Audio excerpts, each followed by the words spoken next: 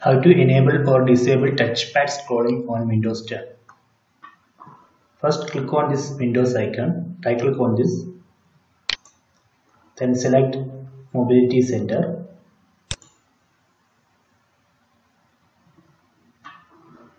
So here you can see the status of your touchpad. Right now it's disabled, it's off.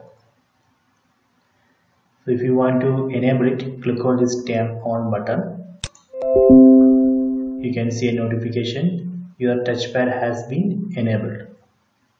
So if you want to disable this, at this stage, if you touch on your touchpad, you can move the mouse cursor.